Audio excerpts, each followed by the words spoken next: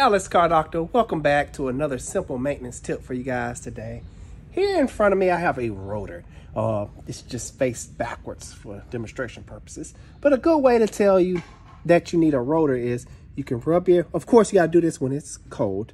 Rub your hand across the rotor face till it gets to the edge. If you feel a little lip, feel your hand grabbing, that means your rotor is worn down and most likely is out of spec and needs to be replaced. Alice Car Doctor out.